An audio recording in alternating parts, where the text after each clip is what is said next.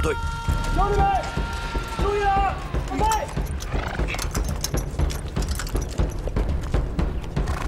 走。走。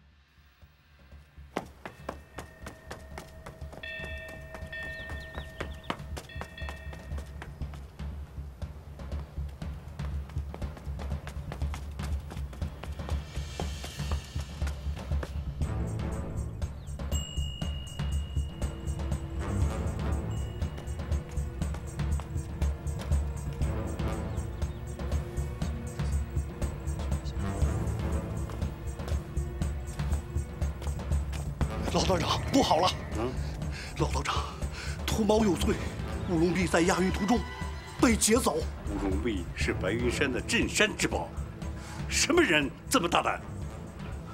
我们刚刚离开嘉县，行走至大峡谷，突然出现4个大盗，他们都是神枪手，我的手下措手不及，全被打死，只有我仓皇逃走。马上报官！ 一定要把国宝追回来！驾！驾！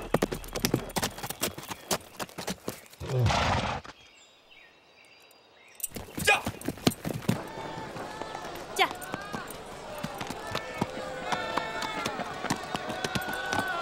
毛老板，有失远迎啊！客气客气，收到你邀请，我星夜兼程，准时赶到。好。 太好了，一路辛苦了啊！请，请。这次带来的人都保险吗？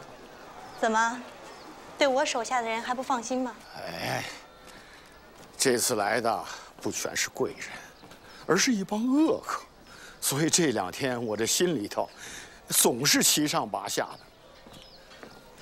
有件事情我一直想不明白，你为什么要自找麻烦？ 开设这个赌局呢？这4个江洋大盗都不是好惹的，他们既然让我主持赌局，我不能推脱呀。当然了，我也想借此机会瞻仰一下这价值连城的宝物——乌龙壁呀。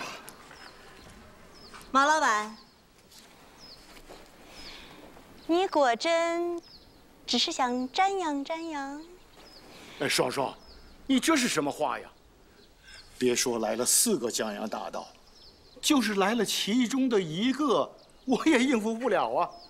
所以才把你这位在江湖上以公正闻名的女侠请来张罗啊。不过，我话说到前面，我只负责张罗场面，赌局一开，就跟我没有关系了。到最后，乌龙壁落入谁手，我一点兴趣也没有。当然，赌局一开始，你马上可以走人。一言为定。一言为定。告辞。好，不远送。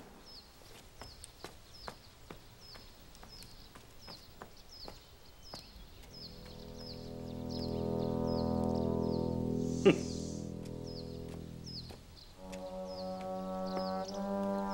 老爷，你看清楚这个女人了吧？老爷，看清楚了。明天她离开赌场后，你和你的枪手，最多不能让她吸10口气。老爷，放心吧。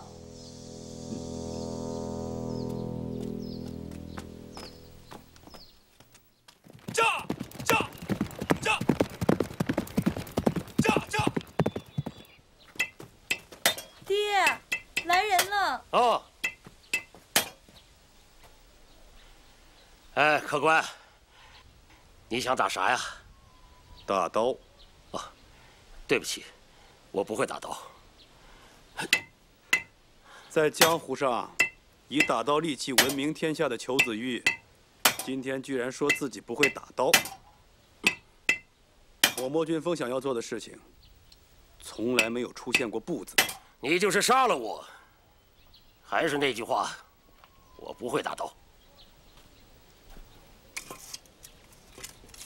裘子玉，你想干什么？哎，豆儿，这是大人的事，你到底想干啥呀？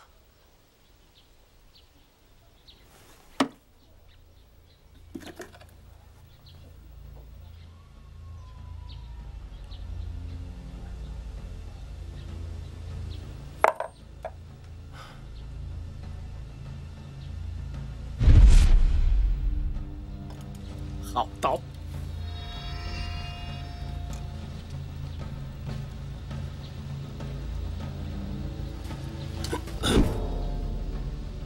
我要杀了你，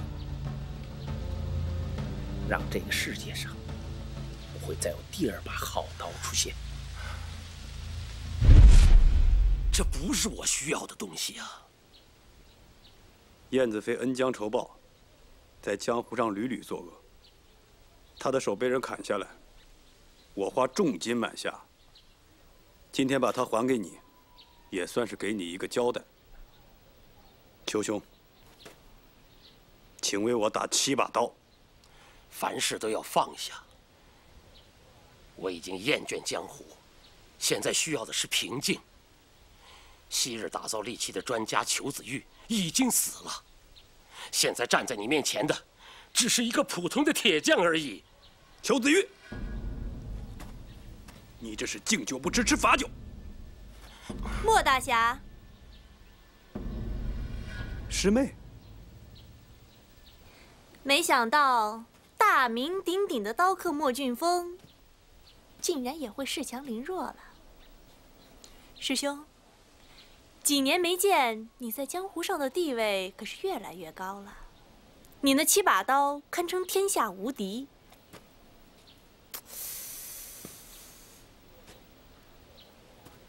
不过，这刀不在你身上吧？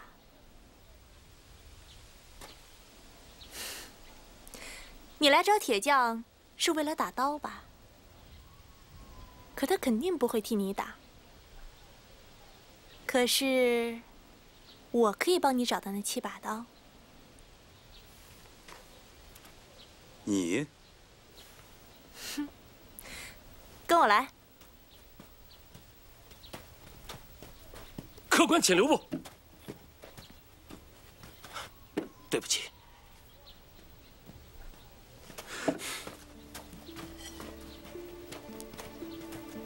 师妹，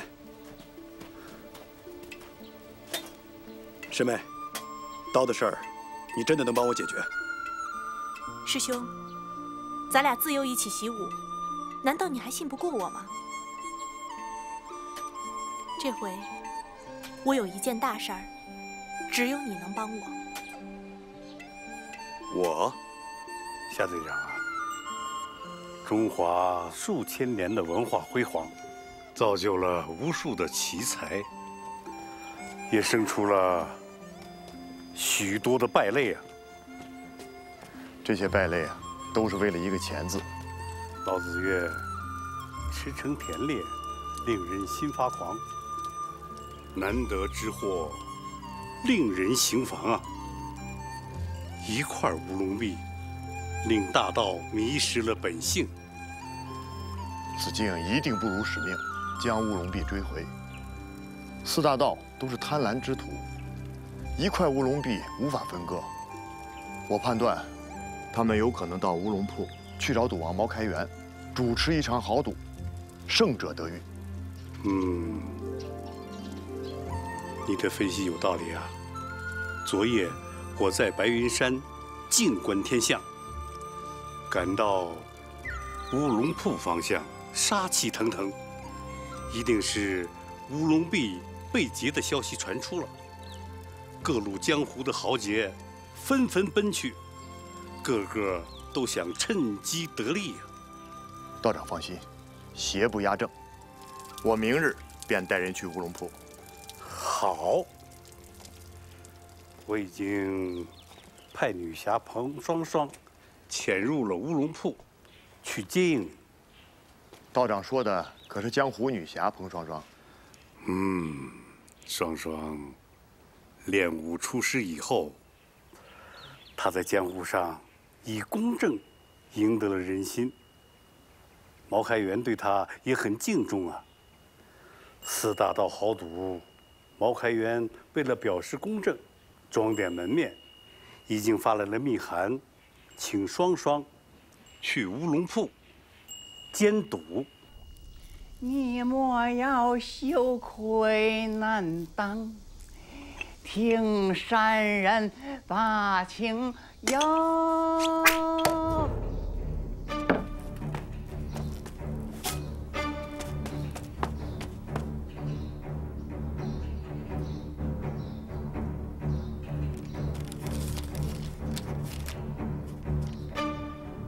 偷的不是莫俊风的刀，而是你自己的命。彭双双，彭双双。哎，先生，您来了，里面请。先生，里面请，里面请。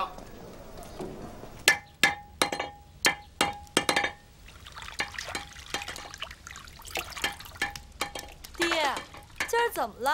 接二连三的来人。求兄，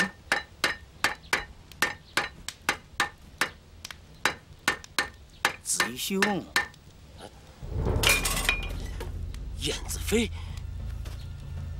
爹，他就是那个夺了利剑又想杀了你的燕子飞吗？你快过来！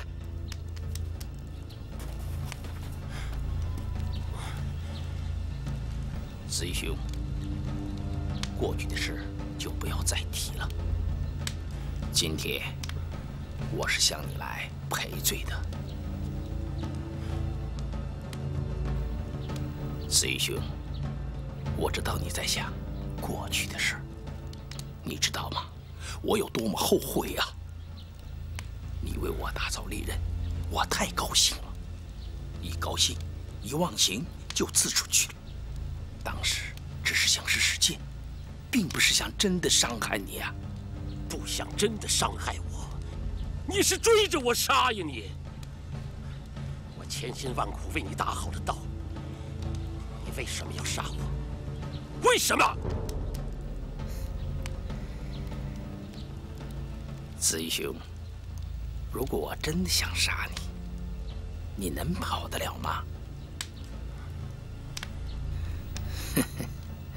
子怡兄。今天我是当面向你赔罪的。爹，别相信他，咱回屋去。子兄，子兄，哎，子兄，我做恶事，受到报应。有人用你的利剑砍断了我的手腕。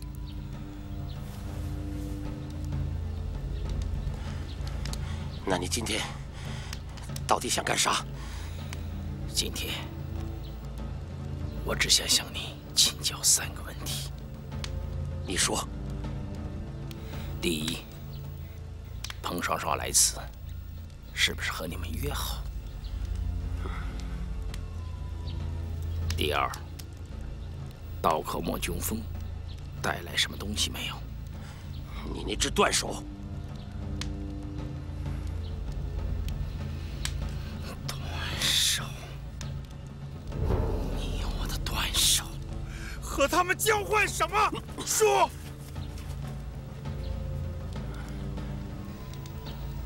是不是让你去夺回乌龙壁？燕子飞，我告诉你，我对一切身外之物毫无兴趣。你的问题我回答完了，你走吧。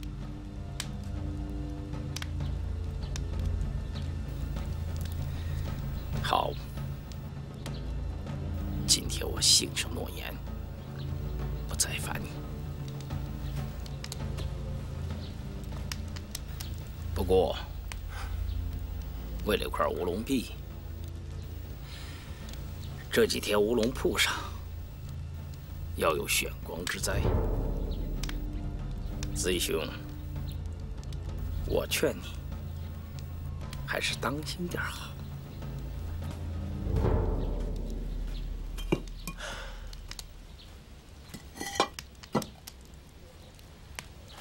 豆儿啊，这几天这儿不安全，你还是回乡下姥姥家住几天吧。啊！不，我陪着爹哪儿也不去。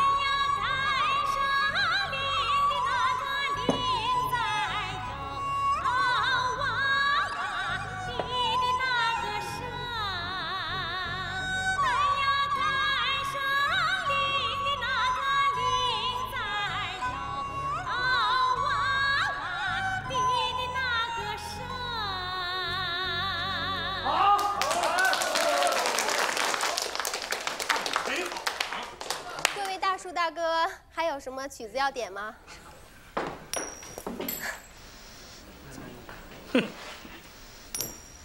谢谢大哥，谢谢大哥。那2位大哥都点，我先。你给我唱。那得问我的胡答不答应。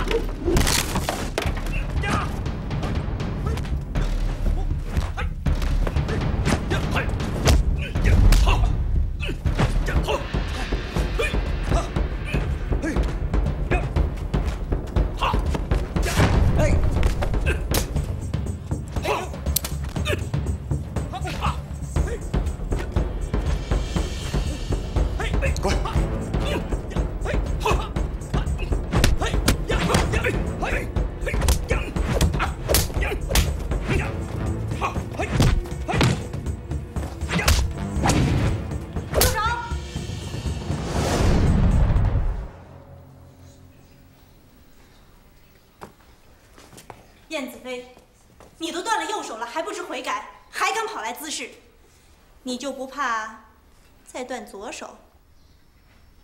我并没惹他，是他先动的手。好，我看你的面子，让他。哼，要不是我师妹来，我一定要你的命。师兄，跟我出去一下。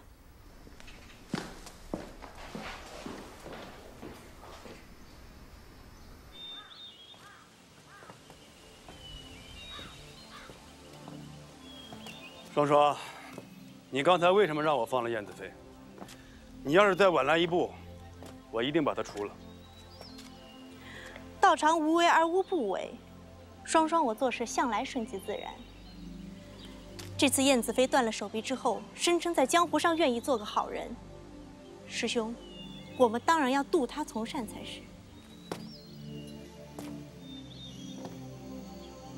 双双，你不愧在白云山修炼了几年，真正做到了无难不争，故天下莫能与之争。师兄，现在不是吹捧我的时候。敢问，你的刀是在什么地方丢的3天前，就在来乌龙铺的路上。在这世间，能偷你刀的只有一人，而且刚才也在茶馆之中。谁？神偷崔妙手。我和他有一些交情，或许能帮你要回这7把刀。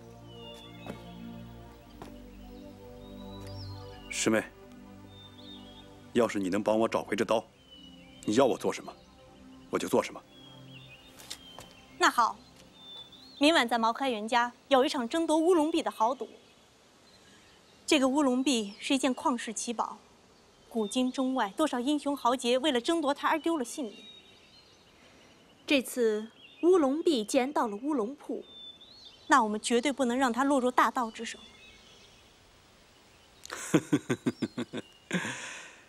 没有想到，师妹你也是为了夺玉而来，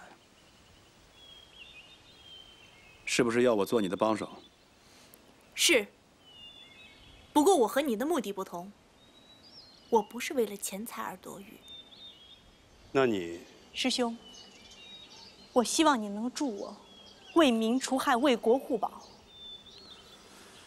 我明白，这回你不远千里的来到此地，也是为了乌龙壁。但是我告诉你，不义之财，绝不可得。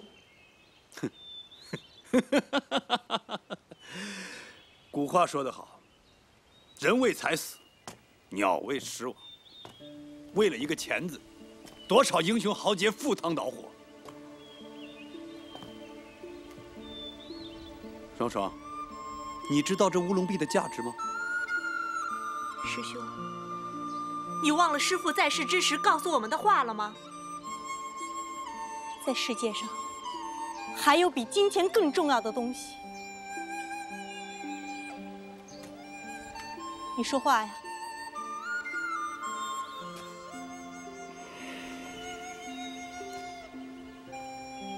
师父常常说，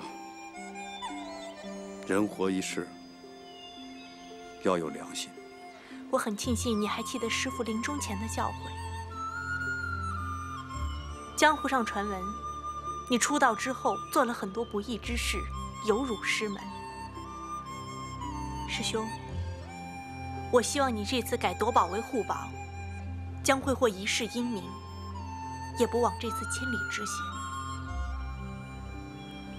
我还告诉你，此案一发，嘉县侦缉队闻风而动。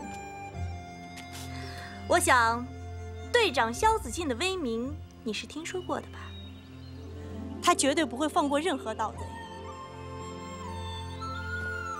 师兄，只要你配合我这次行动，护宝成功，定可在江湖上留下美名。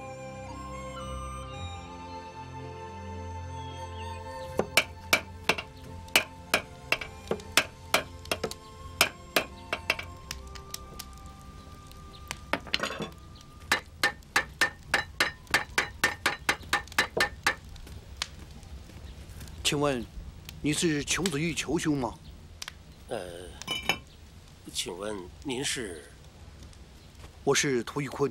哦，您就是大名鼎鼎的涂标主啊！哎呦，失敬失敬，惭愧惭愧。请问涂标主有何事情啊？今日找裘兄有要事相商。哦，请讲。自从乌龙壁被四大盗劫走，我在江湖已无地位，特地前来求你帮助我把它夺回。哎，涂标主，我只是个打铁的，啥也不会，没法帮你啊。裘兄，裘兄，你可知道，那乌龙壁价值500万，我就是舍家卖命，也赔不起呀。我上有老，下有小，真是走投无路，才来求你的。快快请起，涂标主，快快请起。那你说，我怎么才能帮得上你？这样吧，裘兄，咱们换个地方，详细谈。行。八月里的秋风，人人都让亮，踏了个踏，一场柏油路，烟霜而已呀。哟，哎呦，我当谁呢？这不双双姑娘吗？啊，来来来，坐坐坐。双双姑娘，您怎么来了？够悠闲的呀。嗨，我悠闲什么呀？您不知道啊，这2天我这浑身上下也不知道哪儿那么难受，正病着呢。告诉你件事儿，你会病得更重。啥呀？莫俊风知道是你偷了他的刀。什么？他来了。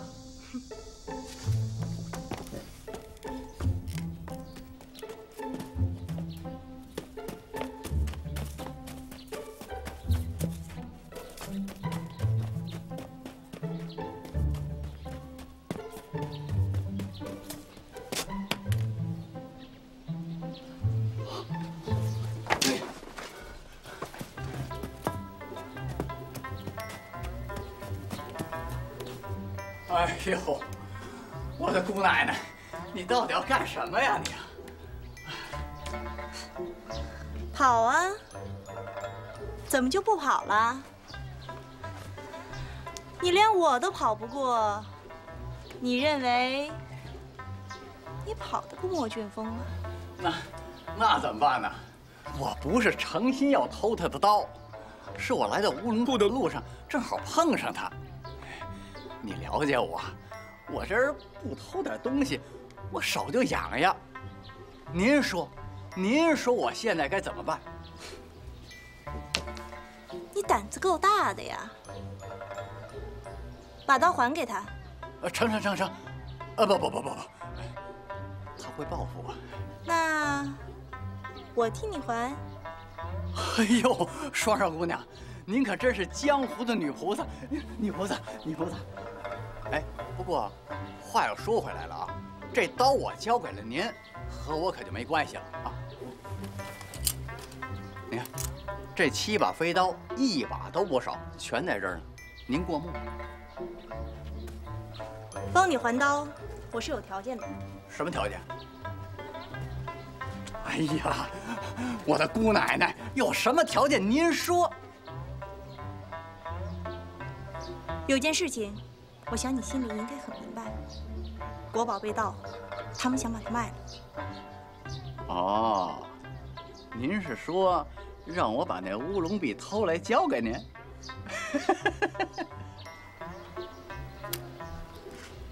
实不相瞒，我就为这事儿来的。哎，他们能抢，那我就能偷啊。既然你已经知道我的心思了，那我就告诉你，4大盗想把乌龙币卖给广东老财，开价500万。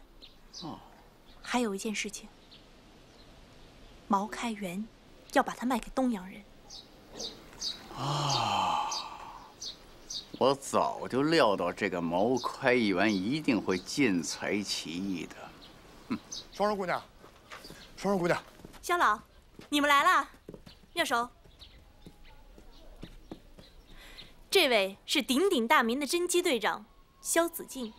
哦，哎呦，肖老，哎，小的有眼无珠，昨天在茶馆多有得罪，多有得罪。神偷，果然名不虚传啊！哎，别，惭愧。肖老，根据我掌握的情况，不止一只黑手伸向了乌龙壁。这边说，情况比我们估计的还要复杂。据说呢，洋人也参与了进来，他们的开价是1亿6000万。绝对不能让他们得逞。你说的对，我们首先要除掉毛家周围的枪手，其他的按预定计划进行。肖老，莫俊峰的刀已经要回了。这位神偷和我们家是世交，这次听我的安排。那你们也得特别小心，明天来的可不是普通的赌客，古镇虽小，危机重重啊！小黄，明天你配合双双行动。肖老，我想今天晚上让莫俊峰再去毛开元家探一次虚实。莫俊峰，你们过去是师兄妹，可这人是会变的。我相信他。那好吧，但愿我的判断是错的。只管你的酒，请慢用。来，求，再来一杯。不能再喝了。喝多了，我送你回去。那咱们就喝个痛快，来干！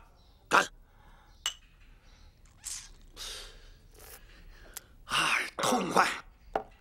你刚才说送我回去啊？不用，我没醉。我裘子玉虽说不会武功，但这点酒他还奈何不得我。不碍事。一会儿我送你回。好。多谢裘兄今日的许诺，若能助我一臂之力，夺回乌龙壁，图某会涌泉相报。来，喝。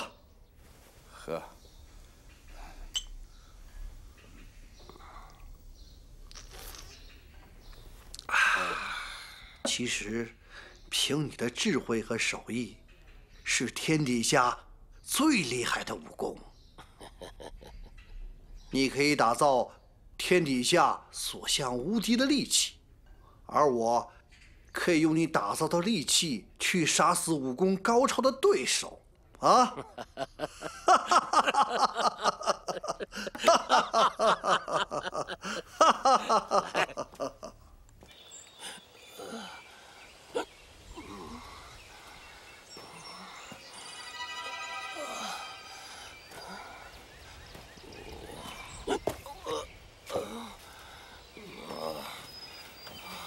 铁匠，我等你多时了。你是谁呀？我是燕子飞呀。你找我干嘛？我找你，替我恢复这只断手啊！我又不是大夫。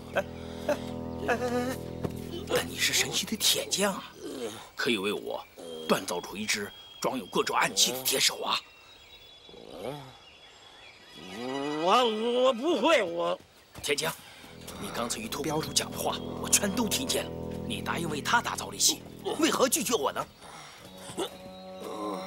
毛开元是个恶魔，你为我装上这只铁手，我保证除害，让乌龙壁完璧归赵。除害夺宝，完璧归赵。铁匠，你不相信我？那我就死给你看！别！好，为了夺宝，我破例再为你打造一次利器。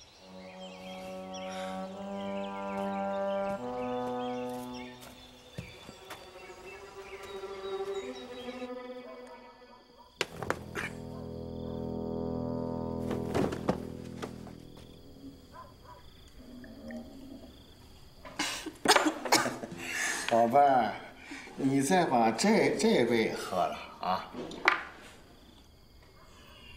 我喝了有什么好处啊？少不了你的好处啊。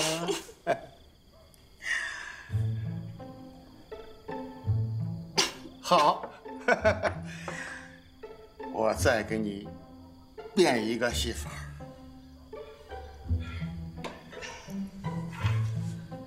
你看，啊，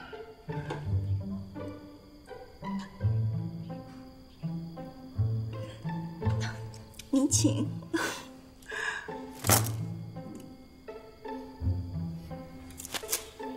哎，在那只手呢？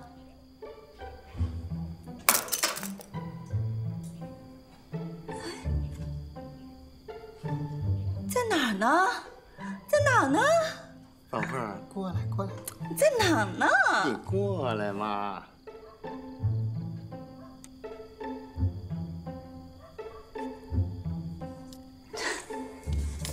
讨厌，老爷你坏死了！王好兴致啊！何方高人？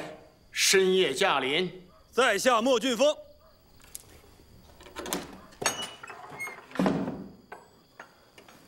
原来是莫大侠，深夜到此有何贵干呢？听说贵府明晚有贵客，到时候想必非常热闹，我也想来凑一凑这份热闹。莫先生也有如此雅兴，可是我还是要先看看刀客身上有没有刀。我只会用刀，从来没有给人看刀的习惯。莫俊风，看来你的刀并没有丢。赌王好眼力啊！不过，我还是要请教请教。请讲。请问，怎么才能成为一个有名气的刀客？必须用他的刀杀死很多人。只要杀死一个人就够了。什么人？杀死一个像你一样有名气的刀客。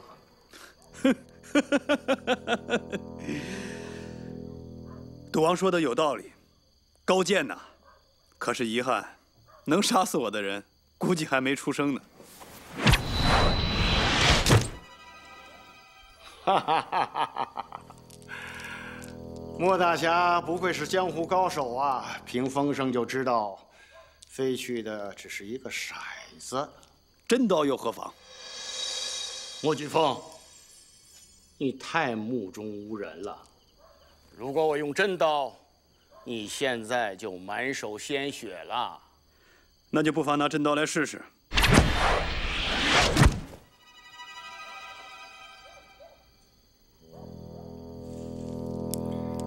我比你年长许多呀，就不计较你的态度了。不过我们两个人还是可以谈一谈。谈什么？里边请。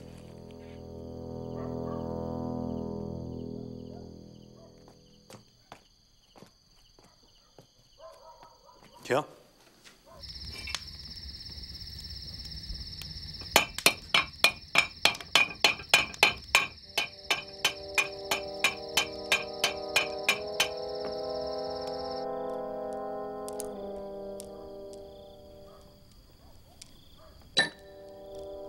毛老板，咱们怎么个合作法呢？我不让你杀人，也不让你夺宝，只需要你看住一个人。谁？你的师妹彭双双。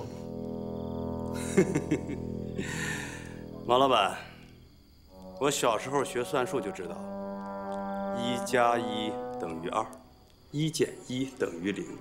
你让我看住双双，就等于是1减1等于0。你明天晚上就会少了一个强劲的对手。我说的没错吧，毛老板？莫先生，你不仅是一个有名的刀客，还是一个口若悬河的辩客。你不想听听我的条件如何？不妨说来听听。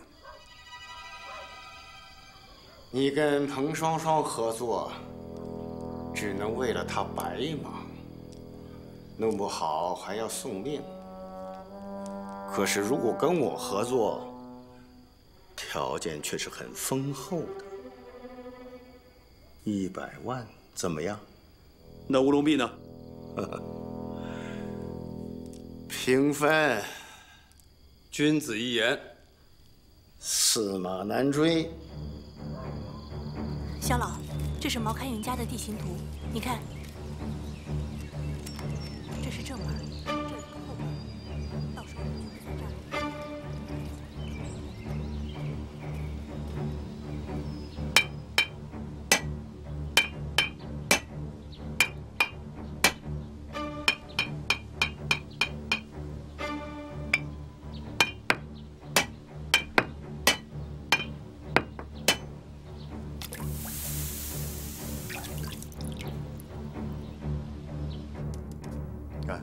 这儿是大门，这边有个花园，再往后这个地方就是赌室。对。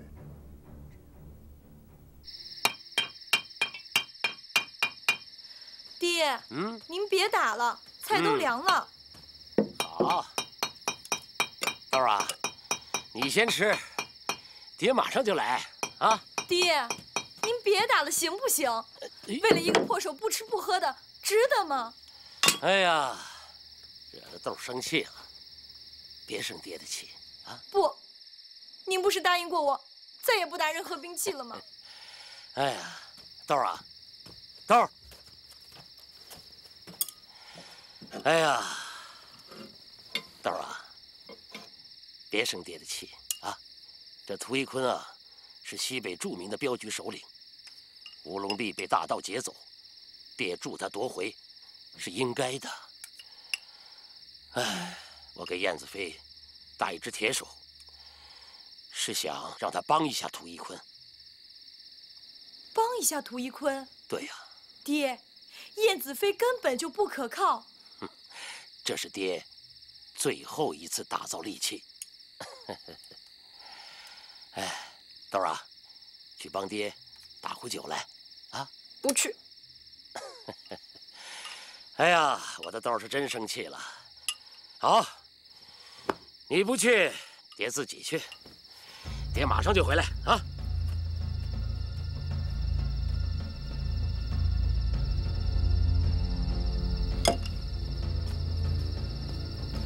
我让你做，我让你做，让你做，做。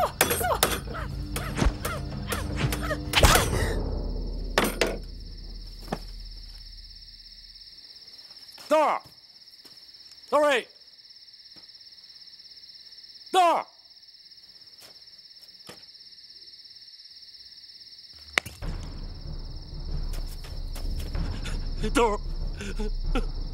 豆儿，豆儿，豆儿，我的豆儿啊！豆儿，你怎么了？你醒醒，你醒醒啊！豆儿啊，醒醒啊！老天爷呀！我一辈子没做过坏事，你为什么这样惩罚我呀？为什么？子怡兄，子怡兄，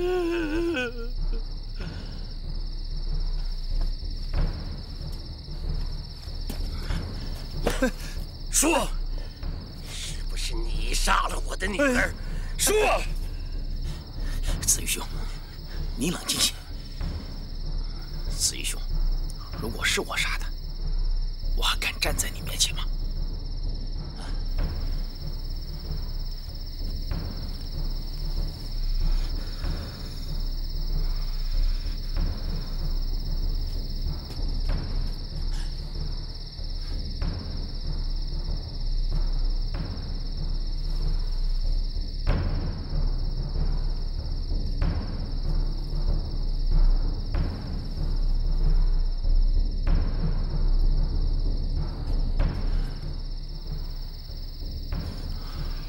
子怡兄，我看此事另有他人。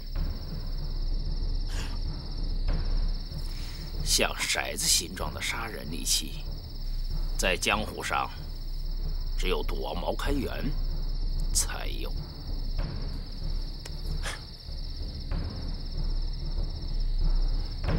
毛开元。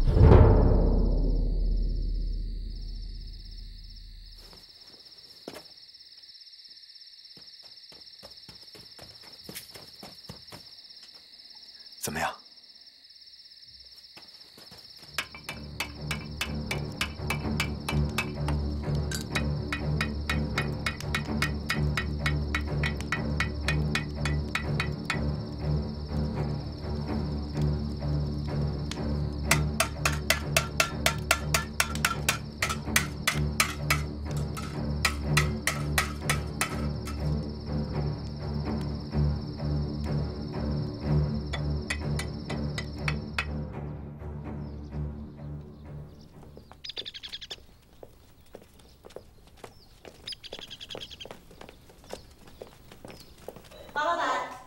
双双女侠呀！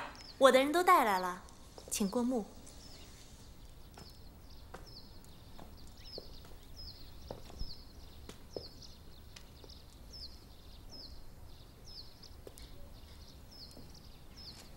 人都还长得不错。她们不但长得漂亮，而且个个身手不凡，都是我百里挑一选出来的。好，好啊！双双女侠选的人，我自然放心了。毛老板，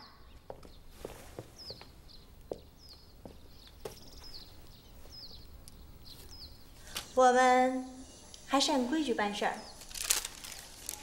这张合约，请您过目一下。你放心吧，我不会亏待你的。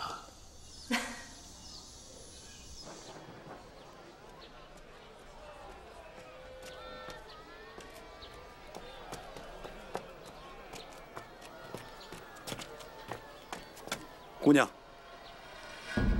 我们在茶楼见过面，你怎么会在这儿？我是毛家的丫鬟啊。你？嗯。哎，你放开我！放开我！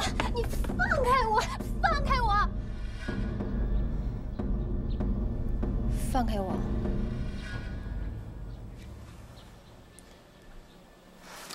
你到底是什么人啊？我是什么人不重要。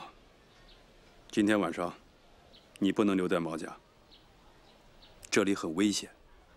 为什么？为什么你不用管？这都是江湖上的事情。总之，你不能留在这儿。哎呀，你放开我！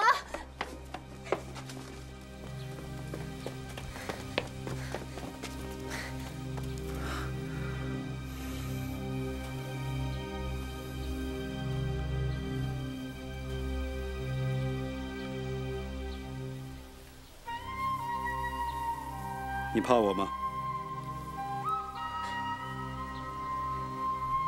为什么要怕你？我是杀手。杀手？你杀了很多人吗？是。为什么要杀人？因为他们该杀。那以后能不能不杀人？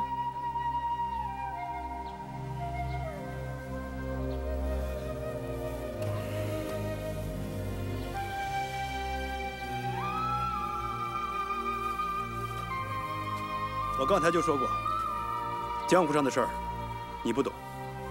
不管怎么说，今天晚上你不能留在毛家。不，我要留下。好，我会保护你。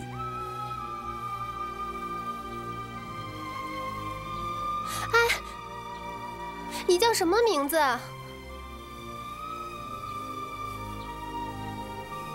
莫俊风。你呢？小红。小红。你为什么要帮我？我喜欢你。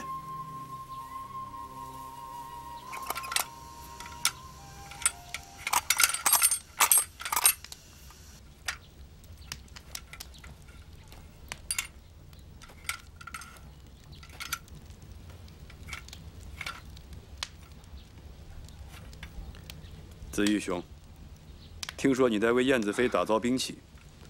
燕子飞这个人非常危险，极不可靠。这是我自己的事儿。前车之鉴，你都忘了吗？你竟然还要帮他！我已经答应他了，我不能不守信用。好，该说的我都说了。既然你执迷不悟，那是你自己的事情。子玉兄，好自为之。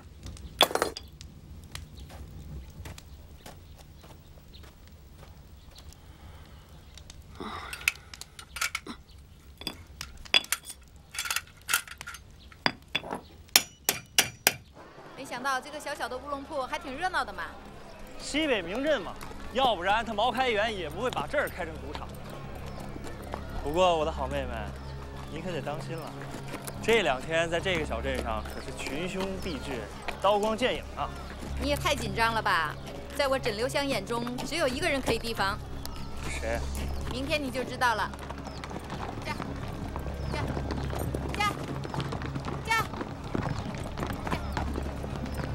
来了来了，哎，快！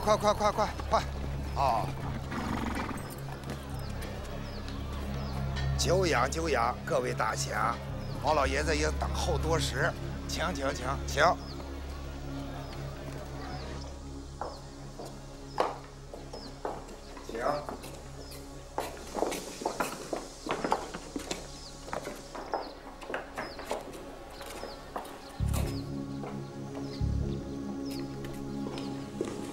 哎呀，各位的驾临，令赌场蓬荜生辉呀！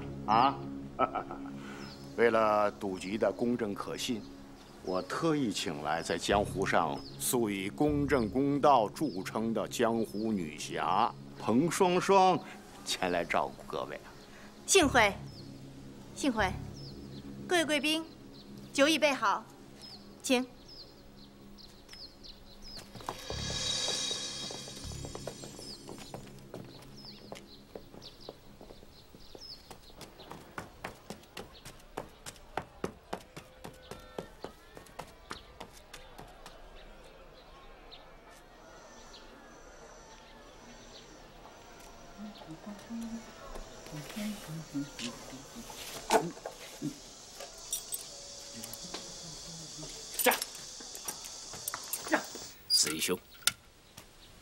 子玉兄，你到底什么时候才能把这只田鼠给我装起来呀？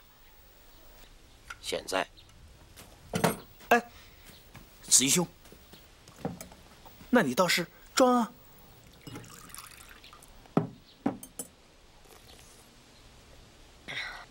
听着，铁手装好以后，你必须和我寸步不离。一定。哎，你放心。这铁手有3种妙用，我将在使用时一一告诉你。为什么不现在告诉我？我怕你再一次不守信用。子玉兄，我已说过，我已痛改前非。我向你保证，在任何情况下，宁可伤害自己的性命，再也不会伤害你。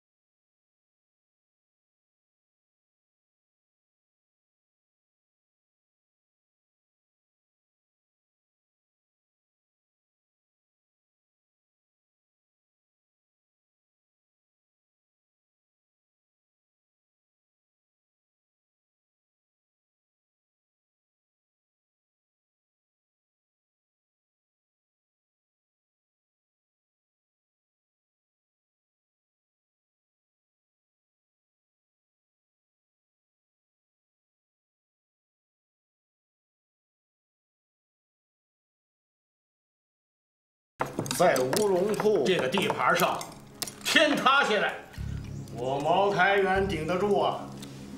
实话跟大伙儿说，为了保证这次赌局的顺利进行，连咱们身边的侍女啊，都是彭双双请来的武林高手。可是有一个人，却没想到，他才是最危险的。谁？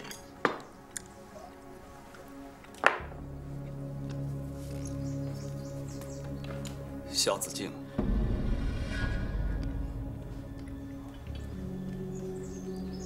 看看你们同样都是男人，一个萧子敬就把你们吓成这样。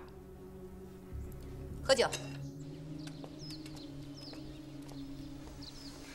双双啊，哎呀，马老板，怎么样？还满意吗？满意，满意。这个宴席快散了，一掌灯呢，客人立刻进赌室。你毛老板，我们之前可是说好的，客人进了赌室，我就拿钱走人。是啊，那我就不好多劳女侠了。可是这端茶送水的，你得总给我留一个吧？这样吧，我把侍女小红留下行吗？好，好，哎，那跟我来。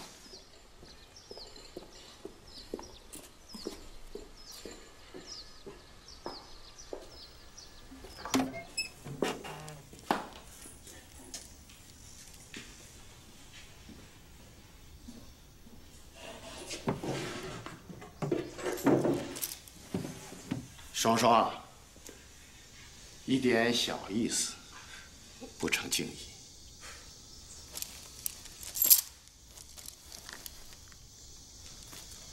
马老板，我祝你今晚吉星高照。那我先走一步了。请。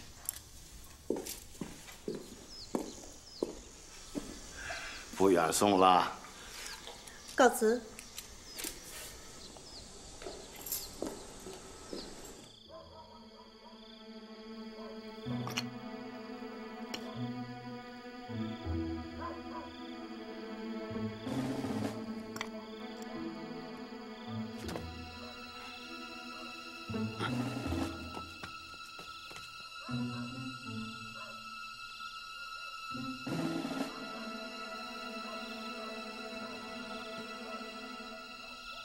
别走，好。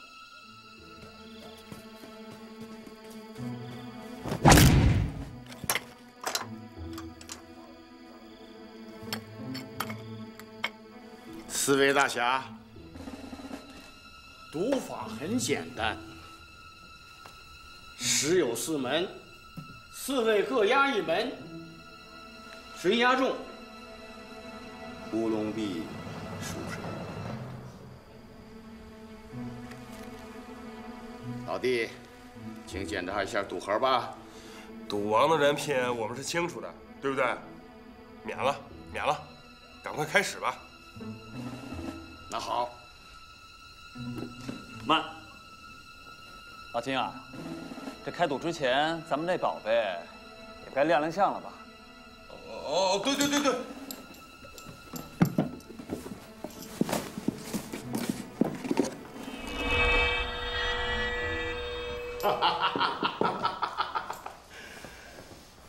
今日得见国宝真玉，我毛毛人3生有幸啊！咱们现在开赌，各位押宝。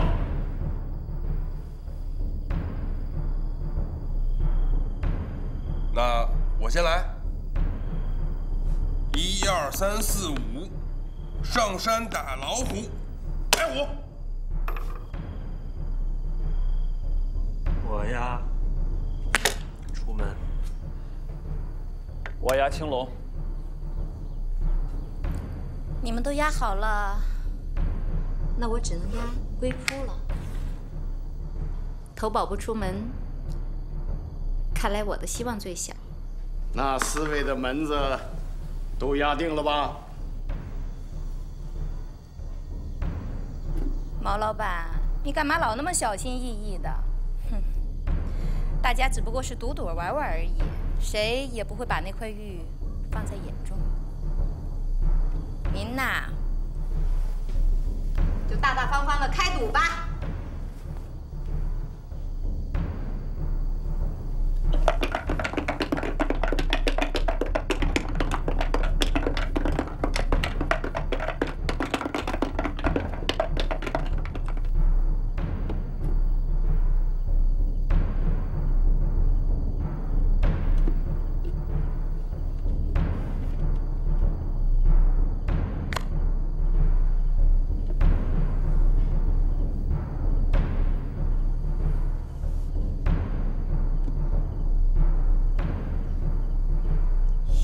山有猛虎，通体雪白。开！白虎独中。谁说白虎不吉利？谁说白虎不吉利？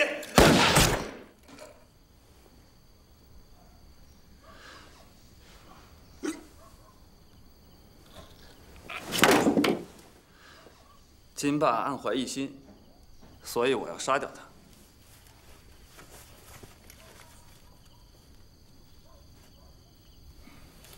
看来我们还得再赌一盘。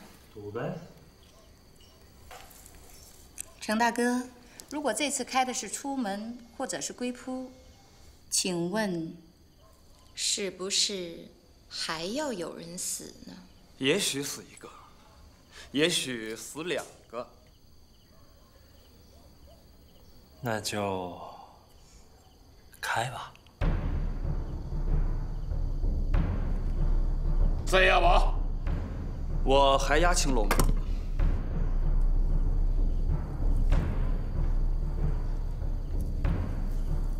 我和吴昊还是原著。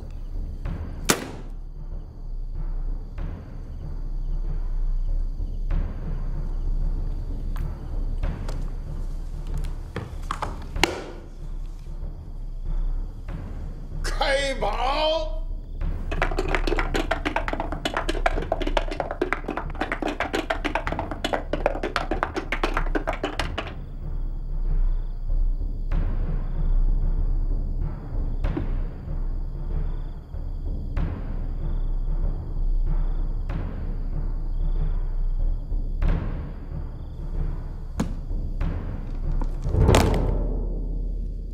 白虎独赢。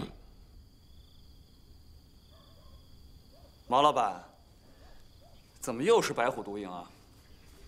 这叫老保。我们3个人谁都没有押中，看来毛老板还得再开一次。本来每个人只有1次的机会，可是现在你们各位连押2次都不中，这说明乌龙壁不属于你们。生死有命，富贵在天，你们就认了吧。你这是什么话？老陈，你可真是聪明一世，糊涂一时。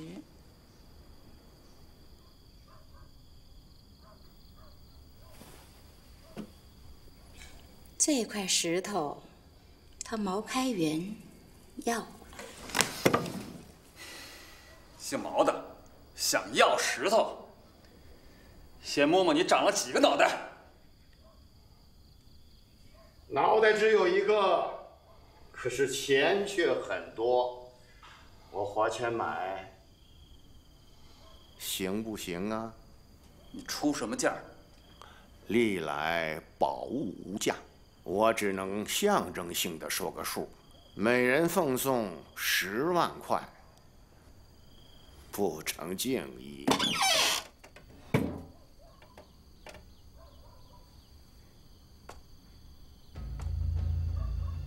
区几个枪手就能把我挡住？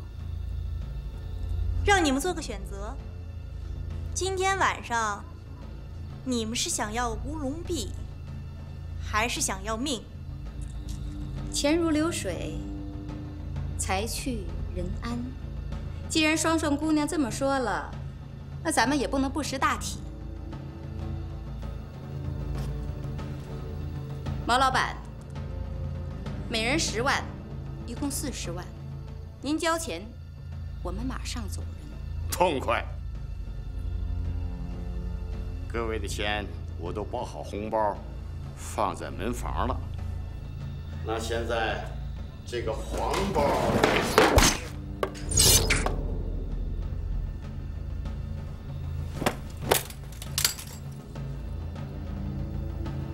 莫大侠，除了这4个大盗，把他给我灭掉。毛老板，我只是答应帮你看着双双。你背叛我了，师妹，怎么办？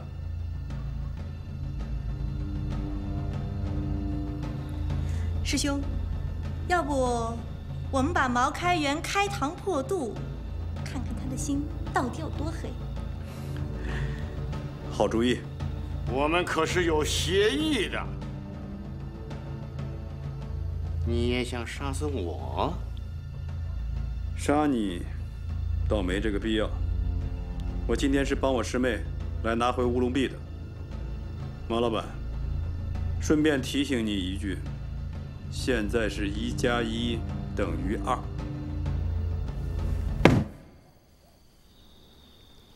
整留香，你可以走了。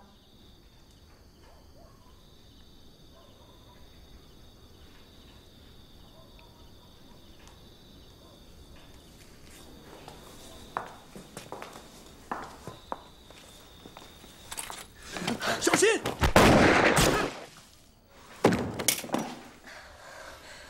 小黄，你没事吧？没事。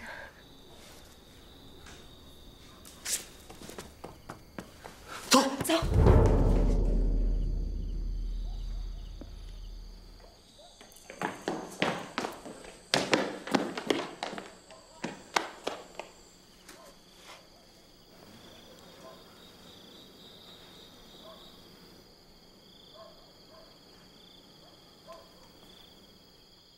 毛开元，我和你赌。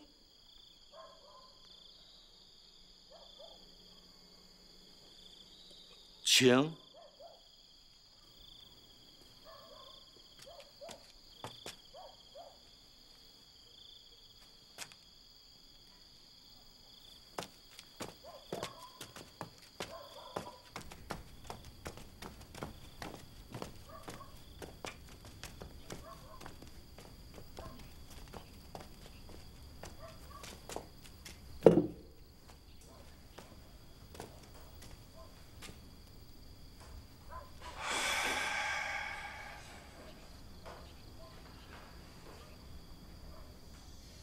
怎么个赌法？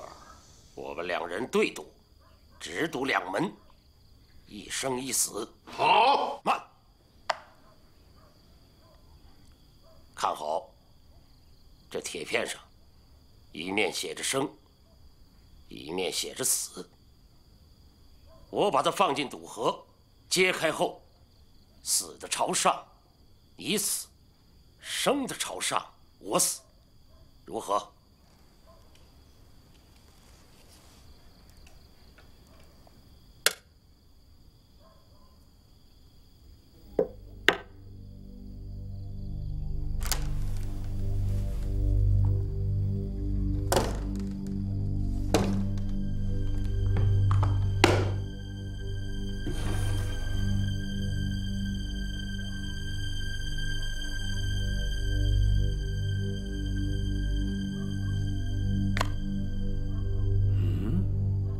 开关失灵了，那鞋尖上肯定放了块吸铁石。要这样，铁片可就翻不了身了。我有个问题，如果我赌输了，怎么个死法？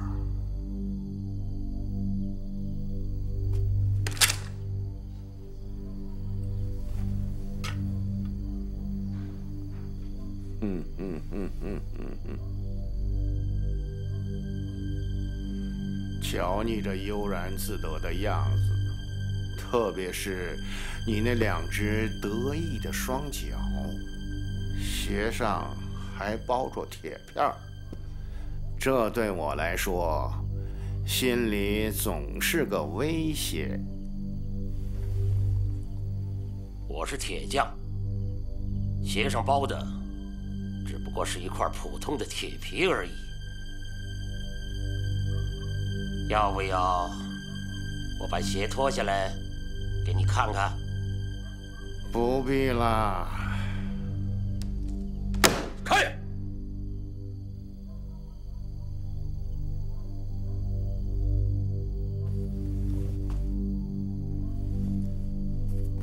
请吧。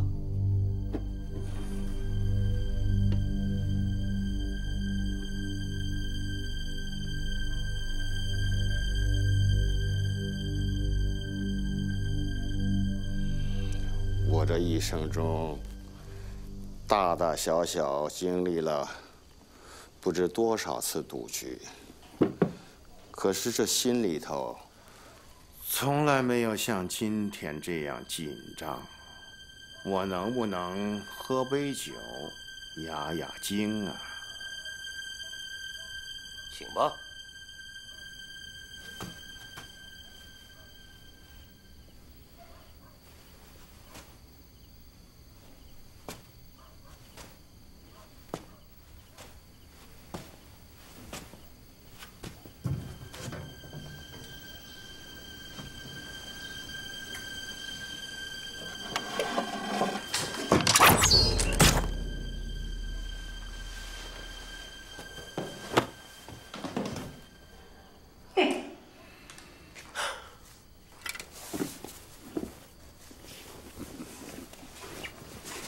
铁匠，你是用什么办法赢得赌啊？很简单，在生的那面有几只短小尖利的钉子，轻轻一压，就嵌在了赌盒盒底。哼！毛开元自以为聪明，以为我鞋上装了吸铁石，其实他错了。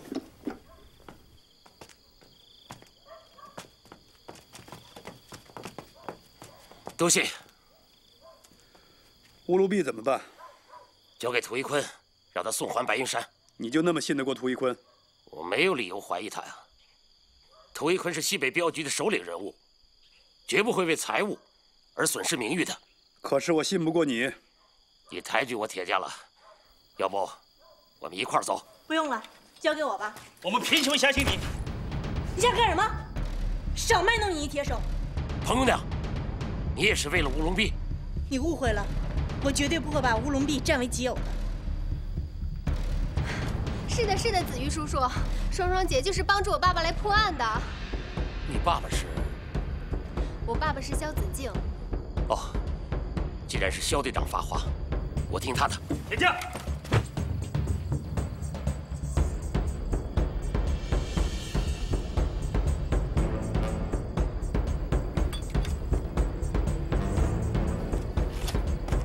莫俊峰，之前我一直没有告诉你，其实我是侦缉队长萧子敬的女儿。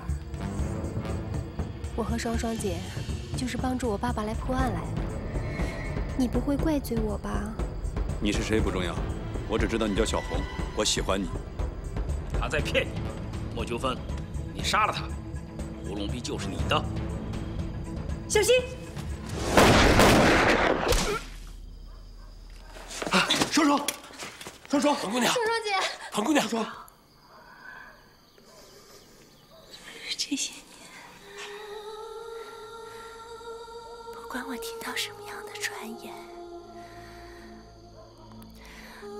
可是我从来都没有怀疑过你，因为，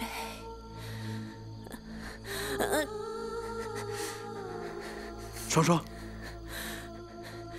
因为我知道，你还是我原来那个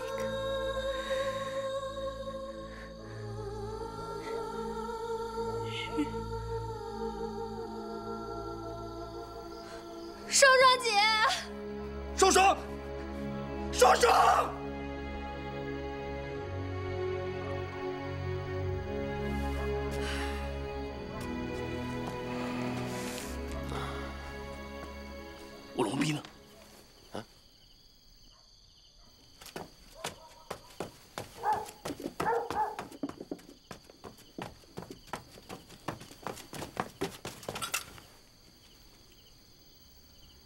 这位兄弟，为了这块乌龙壁，已经流了太多的血。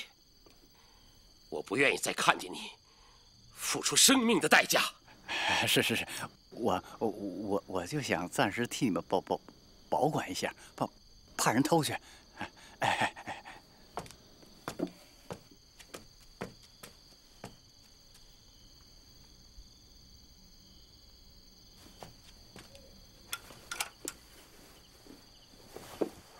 好，你走吧。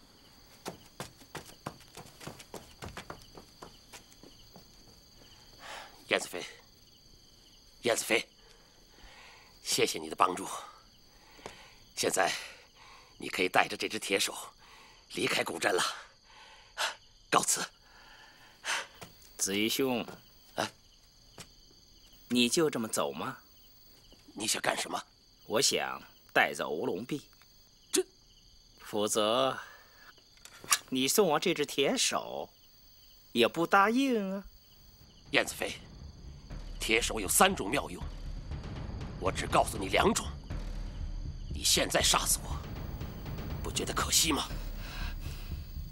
我这人不贪心，我只要铁手的一攻一守，2种妙用，已足够我横行天下了。燕子飞，哼，看来你是决意要杀我。我一生酷爱打造利器，为了这点兴趣，我甚至不考虑后果。你今天要用铁手杀死我，也算是因果报应吧。我不求你饶命，我也不反抗，我只有一个小小的请求。说。让我再摸摸这铁手。哼，好啊。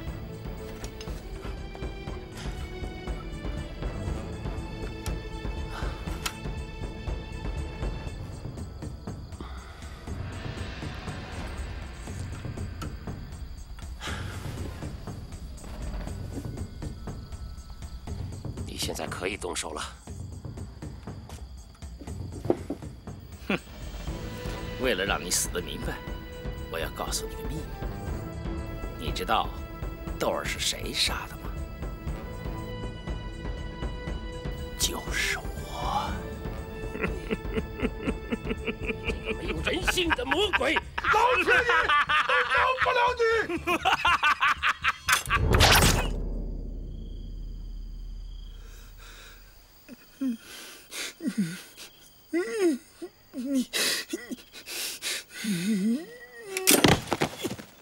这就是铁手的第3种妙用，多行不义必自毙。铁手不但能进攻别人，还能杀死你自己。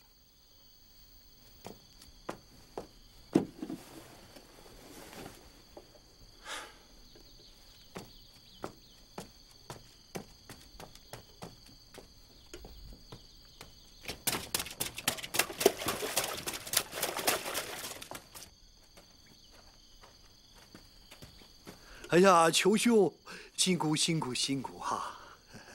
涂标主，铁匠有幸，不辱使命。好，完璧归赵。现在我如何谢你啊？大丈夫做一点好事，不需要酬谢。告辞了。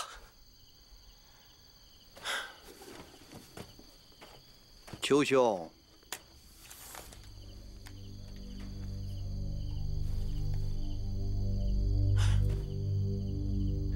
我现在送你一颗子弹，表示感谢。你见利忘义！不是现在，而是10天前，4大盗把乌龙壁卖给广东老财500万。毛开源卖给日本人开价8000万，而我卖给西洋人1亿6000万。我明白了，四大盗劫走你护送的乌龙壁，原来是你自己故意安排的圈套。现在秘密夺回，既得到了乌龙壁，又不损害自己的名誉，还要杀我灭口。早知如此，你该让刀客先把我杀掉。哼，邱子玉，现在是什么时代了？有枪有炮，你打造那些玩意儿早就过时了。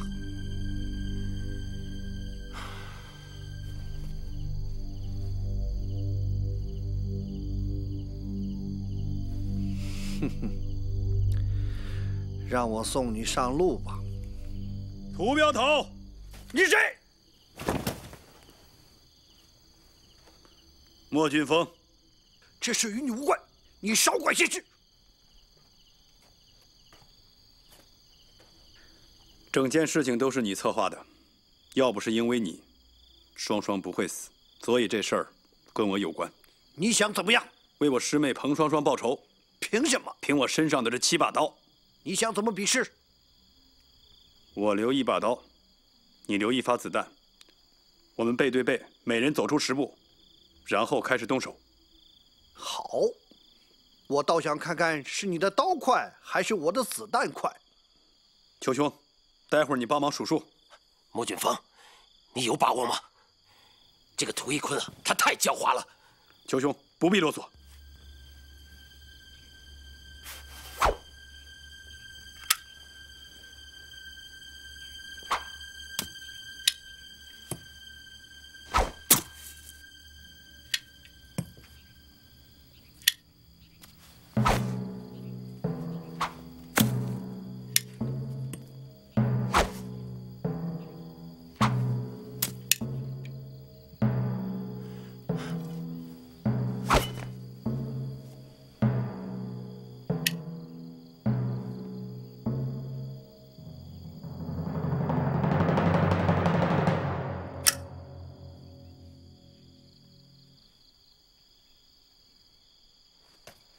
预备！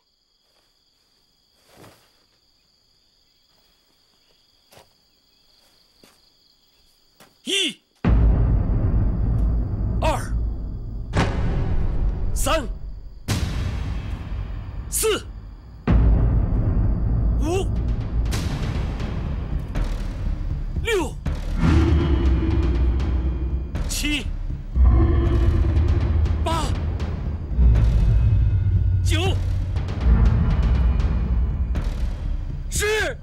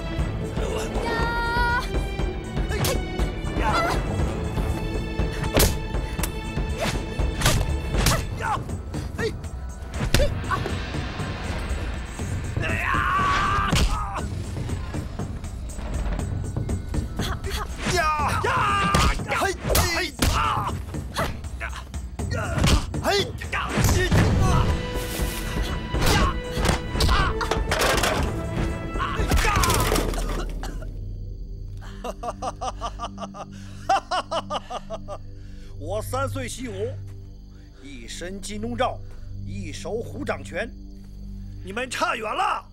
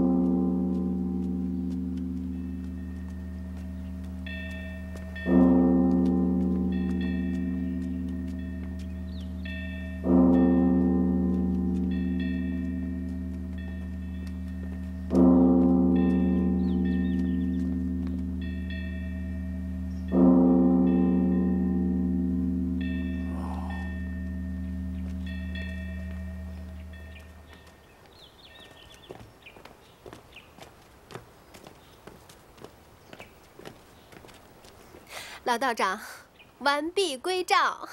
嗯。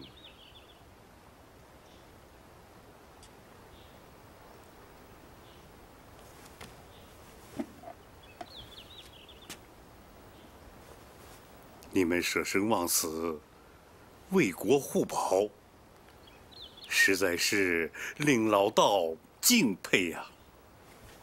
后生惭愧。你是刀客莫俊风吧？正是晚辈。双双也是我的高徒啊！哎。这次他为国护宝，牺牲了自己的生命，